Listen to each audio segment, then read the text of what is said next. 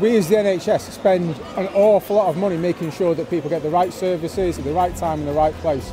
So we invest a lot of money in Halton around things like the urgent care centres as alternatives for A&E department. You can go to the urgent care centre here in Widnes or the one in Runcorn and you wait 40 minutes for treatment, whereas if you travel to Wiston or to Warrington, you can be there for 4 hours. Everybody's seen stuff like in the press, stuff like the waiting times, people get stuck in trolleys, and then the problem is then it backs all the way through the hospital as well, so you end up with people stuck in beds, then they can't get out of the beds, and ambulances get clogged up outside. So if people can just make those right choices, so contact the pharmacy, contact the GP, go to the urgent care centre, and so that leave A&E as accident and emergency.